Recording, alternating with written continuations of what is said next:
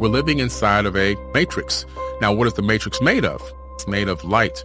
How do we know this? Through the Large Hadron Collider. You smash particles together and atoms together, we know that they emit light. We know that at the deepest level, everything is made of light. When you're not looking at matter, it operates as a wave of light, a wave of potentials.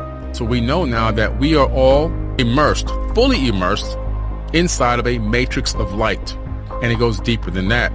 Where did this matrix come from? Where is it being broadcast from? Scientists in the laboratory discovered how to make an 8th-dimensional quasi-crystal. And then they pointed this quasi-crystal in a particular angle, which cast down a 4th-dimensional quasi-crystal. And when they put that in a particular angle, it created a sphere. And that sphere is what we're living in, a sphere of light matrix. We're living in the shadow of a higher dimension. And this dimension that we're in, this universe that we're in that's made of this fractal holographic light is probably not base reality at all. We're probably